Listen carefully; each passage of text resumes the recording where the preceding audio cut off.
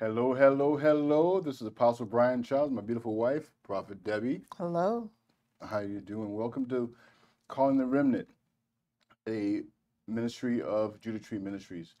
Um, we have been enjoying ourselves Yes. today. Yes, we have. Amen, amen, amen. So, what I like to do is go to prayer. I know that there's a lot of things that are going on in the world right now, and sometimes if we don't have our minds on Jesus and our hearts on Jesus, we can allow the stress that this world is going through, the turmoil and the trouble, right, to burden us down. But there's rest in Jesus. Yes, Amen. there is. Amen. So while you're listening to this broadcast, what I want you to do is remember that we won. The victory is in Jesus. So we are a victorious church and a victorious people. Yes. So there's no need to take on doubt. There's no need to take on the stress, no need to look at what's going on through the mindset of the world, because we have the mind of Jesus Christ. Amen. Amen. Amen. So let's go to the Lord in prayer. Father God, we come before your throne of grace in the name of Jesus Christ, giving you thanks and praise for all that you have done for us. We thank you, Father God, that you allow our tongues to be that as the pen of a ready writer, Father God. We thank you, Father God, that the words that you give us, Father God, as we speak these words, Father God, it will be received in the eye gates and the ear gates, Father God, going to the hearts of those, Father God, who believe your word, Father God, who receive this word. And this word, Father God, will set free, deliver, and heal souls, mind, wills, and emotions in Jesus Christ's name. Amen. Amen. Amen. So last segment, we talked about the church, and we're going to go and continue on that line of thought. We talked about original intent, how God intended for his bride to be a reflection of Jesus Christ, right? Yes. Fair as a moon, bright as clear as the sun, terrible as an army with banners, right? That's the church of Jesus Christ. And although she's been beat up some, and a lot of that's because of preachers, let's be real, getting the fivefold ministry gift, right? Mm-hmm. Living off the church instead of feeding the church and preparing the church for the coming of Jesus, right? But God is actually shaking leadership. Yes. See, and taking those with the old wineskins that won't receive new wine, new revelation, new marching orders. See, doing away with the Moses anointing and bringing in Joshua, who are training the people how to fight and possess their land. Because that's the purpose of the fivefold ministry gift. To train up the body of Christ, to equip them. See, to bring them up so that they're perfect or mature in Christ Jesus. So that they are walking as a reflection of Jesus Christ and not a reflection of a ministry. Right. That's kind of deep, so I'm going to say it again. Yes, you should. So that the church is walking as the reflection of Jesus Christ and not walking as a reflection of a ministry. Mm-hmm. Amen? Amen. Because it's Jesus Christ who suffered for us. It's Jesus Christ who sacrificed all for us. It's Jesus Christ who redeemed us and brought us back out of bondage and out of sin and out of sickness and out of disease so that we can have a relationship with God the Father. Yes. Wasn't Pastor so-and-so, Sister her and them? No, wasn't okay. Pastor so-and-so, Sister her and them. That's right. See, if you're religious minded, you might think that we're speaking blasphemy against the church, but no. See, the church has been sent here with specificity and purpose by Jesus Christ. See, the church was actually something in the mind of God that he created and envisioned before the world was formed. You, believer in Jesus Christ, you are the church. See, for so many years, actually millennia, governments had really tricked the church into thinking that the church was a building, that the church was some temple, some Catholic mausoleum, some some big structure. That as you paid your tithes and gave your offerings to the church, this established thing of brick and mortar. But even as far back as the book of Isaiah, God said, no, I'm going to get me a people. I'm going to walk in them and talk in them, and I'm going to be their God, and they're going to be my people. See? So the church, the ecclesia, the called out citizens of heaven, and we're going to get into that, that's the body of Christ. See, you are the body of Christ. You are the bride. You are he or she who Jesus Christ came and died for. Yes, you are. But he didn't stop there. No. He went down there and gave the devil a 1-piece, 2-piece, 3-piece foot sandwich. Yes, yes. And took everything that he took from Adam. The Bible said he spoiled principalities and powers and made a show of them openly. He lassoed that devil, see, and conquered him, and then resurrected in newness of life so that we can have newness of life too. We are the church. Now watch this. We're going to go to the book of Ephesians chapter 1. Okay.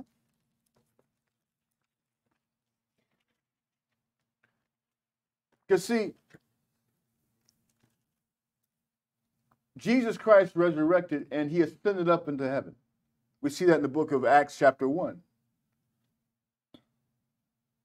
But what I think sometimes we forget is that he tag teamed the Spirit of God and sent the Holy Spirit, who is God, here to dwell in us, inside of us. So that the same God that was in Jesus Christ manifesting heaven upon the earth is the same God that's in us to manifest heaven upon the earth. That's right. Amen. Now watch this. Paul, an apostle of Jesus Christ by the will of God, to the saints which are at Ephesus and to the faithful in Christ Jesus. Grace be to you and peace from God our Father and from the Lord Jesus Christ. Blessed be the God and Father of our Lord Jesus Christ, who has blessed us, past tense, who has blessed us with all spiritual blessings in heavenly places in Christ. Now that word Christ is not Jesus' last name. That word Christ is the Messiah, the anointed one in his anointing. Right. So he's blessed with all spiritual blessings in the anointing. That's why Jesus Christ told the apostles in John 15 to abide in him. That if you abide in me, I will abide in you. See, as a branch cannot survive outside the vine. Right. See, now watch this. Verse 4. According as he has chosen us in him before the foundation of the world. See, if you're a blood-bought believer and you name the name of Jesus Christ, understand that there's nothing that's happened in your life that was a mystery to heaven. There's absolutely not one thing that has happened in your life that has been a mystery to God. It's not like God stood up there and said, oh my goodness, did you see what happened to Peter? Oh my. That didn't happen? Child. Debbie, did you see what happened to Debbie? And look at Brian. Oh my, how is he going to get by, Holy Ghost? Jesus, how is he going to make it? I don't know, Father. No. See, that's religion. Yeah. See, that's a mystery God. See, but our God is not a mystery. Now watch this. According as he hath chosen us in him before the foundation of the world, that we should be holy. And let's stop right there. Stop right there. I mean, I can't twerk. No. I can't twerk. No. I can't be in the choir and singing and giving glory to God and then pumping Megan the Stallion on my way from church to the house. No, you cannot. No. We can't be talking about WAP. No. No? No, none of that. No? No. You can't be lusting after somebody else's husband or wife. No. You can't? No. I can't lust after a man? No. You can't lust after a woman? No. You can't steal from your job? What? No. We can't. No. Holy. See, holy is not a tight bun and a long dress. Right. Holiness is the condition of your heart towards God. Amen. See, he doesn't want to have sin in our inward parts. See, he wants us to love him so much and desire him so much that we want to be like him so much that the taste of our flesh for the world is drowned out by the power and desire of our spirit for him. Yes. See, that's, watch this. Hold your place in Ephesians chapter 1, and as you watch this broadcast, you're going to learn you're going to be doing that a lot. Go to chapter 17 of the Gospel of John. Chapter 17 of the Gospel of John. And this is the prayer of Jesus in the Garden of Gethsemane for those who don't realize what this prayer really is. They call it the Lord's, Jesus' intercessory prayer, but it's truly the Lord's Prayer in the Garden of Gethsemane. God praying over his apostles. Jesus praying over the church, over the seeds that he's about to leave that are going to be planted in Jerusalem and give birth to the greatest thing since Jesus Christ, which is the church. Now watch this. Father, the hour is come. Glorify thy Son, that thy Son also may glorify thee. As thou hast given him power, authority over all flesh, that he should give eternal life to as many as you have given him. And this is life eternal, that they might know thee, the only true God, and Jesus Christ, whom thou hast sent. So it's not being born again and saved. It's not an escape from hell card. It's not an entrance of membership to a church. It's not that. Yeah. The purpose of Jesus Christ was to redeem fallen man back to God so God can have his family back. So that we can know him, have an experiential knowledge of him, and walk in newness of life with him, and understand the purpose of Jesus Christ and the purpose of the church upon planet Earth. You see, everything God does, he does with specificity. He's tactical. He's a planner. The Bible says, I believe it's in the book of Job, he says he took a piece of dust and weighed the piece of dust in the span, and by the calculation of a piece of dust in a span, he calculated where to place the planets in the universe. He's a mighty God. Yes, he is. Yes, he is. But he does not do anything by circumstance or happenstance. And he did not create you by happenstance. Everything is on purpose. Everything is on purpose. Now watch this. And this is life eternal, that they may know thee, the only true God, and Jesus Christ, whom you have sent. Now hold that thought. Verse 4, according as he hath chosen in him, as he has chosen us in him before the foundation of the world, that we should be holy and without blame before him in love. Not oppression, not, what's that word, a condemnation, not beat up, not in ritual, not in religion, not in hard work and grind and trying to earn your position in the kingdom, not because of works and you doing all these works to show God that you're holy so that he can bless you. No. That we should be holy and without blame before him in love, having predestinated us unto the adoption of children by Jesus Christ to himself, according to the good pleasure of his will. It's his will that you are saved. It's his will that you be holy. It's his will that you understand and have experiential knowledge of his love. Amen. See, this is the church. See, it's not the person that goes into a building that sits and then stands and claps and sits and sings and a tear falls and sits and hears a message and goes back home the same way they came. See?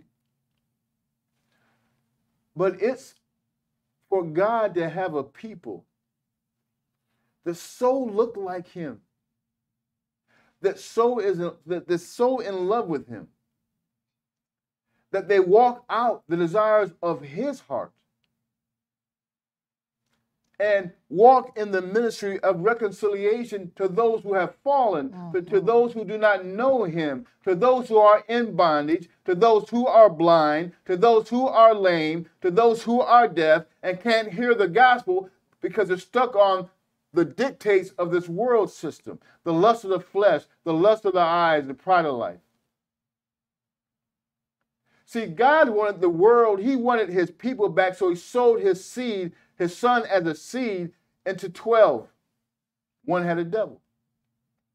Those 11 were therefore sold into the world and gave birth to the Jerusalem church that some Josephus said was 50,000 strong. And it's by the persecution that was against that first church. Listen, it was because of the persecution that was against that first church that they cling so closely to Jesus. They cling so closely to the Father. See? So much so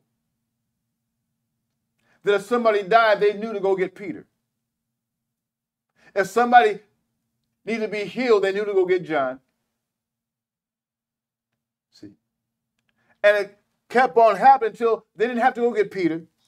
They didn't have to go get John. They could go get Philip. They can go get Stephen. Yep. And a deacon could change a city upside down. See, this is where we're going. Will you believe that you are predestined in Jesus Christ to be adopted as a child of God and to walk as the heir of Jesus Christ upon this earth? Now, see, we've heard this message in reference to money. See? Yes. He became poor so we can be rich, so we can have our money, we can have our jets, we can have our... No. Hear it in the way that God intended for you to hear it. See? Not that God has poverty for the church, the devil's a liar. If we really thought that God wanted us to be in poverty, why would we work? Why would he demand that let him to steal no more, but let him rather work with his hands the thing that's good so he can have to give to him that needs? All right. Amen? Amen. But this is what God wanted you to understand by this scripture. By being an heir of Jesus Christ. It means that you're an heir of all that heaven has. Money is just a tool. It's just a tool. The riches is to have Jesus. Yes. The riches is to have the Father speaking to you in the cool of the day. Have the Holy Ghost come and give you a visitation as you sleep at night. And he allows you to look past the curtain and see into heaven. Yeah. That's rich. That's the true riches. Now watch this.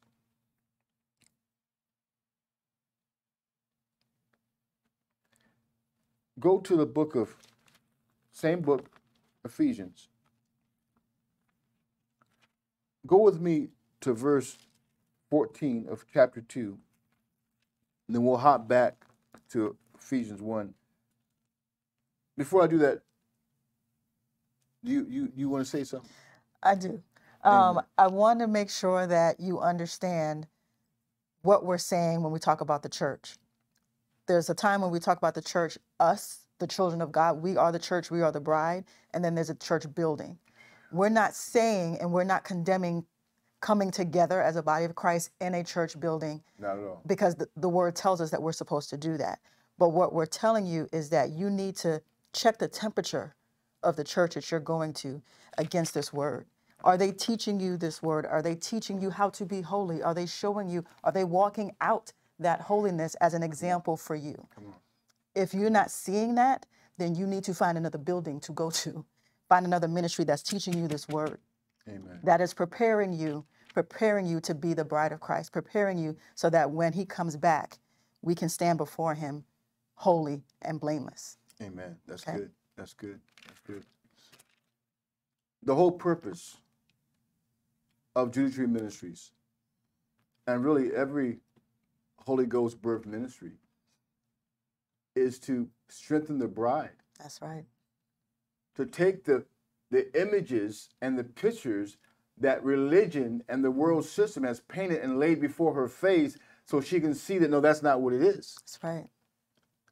So she can realize that she is supposed to be a reflection of Jesus Christ upon the earth. See, the Holy Ghost took me to a place, and he said something to me. He said, Jesus Christ is the mind of God given to man. And I had to think about that, babe. Mm-hmm. Prophet Dan. I had to think about that. What do you mean Jesus Christ is a mind of God given to man? He is a representation of God's mind towards us. It means every time you see Jesus heal somebody, that's God's mind towards you. Mm-hmm. Every time you saw Jesus Christ deliver somebody, that's God's mind towards you. Every time Jesus Christ gave somebody a financial breakthrough, that's God's mind through Jesus Christ's life towards you. Jesus Christ is a reflection of the mind of God from heaven. He is a reflection of heaven's purpose and heaven's desire for your life. See, that's who you are. And that's who he is. But we can't line up with that reflection if we're not in this. That's right. If we're in religion and if we're in tradition, trying to work our way into something and not receiving all that Jesus Christ has done for us by faith, standing in his grace, his unmerited favor for us, then we're chasing our tails. But that's one of the lies of religion, is that you have to work for it. Come on. We can't work for salvation. We can't work. It's God's grace and his love for us that we are in the position that we're in. It's his love that sent Jesus to the cross to die for us, to reconcile us back to him.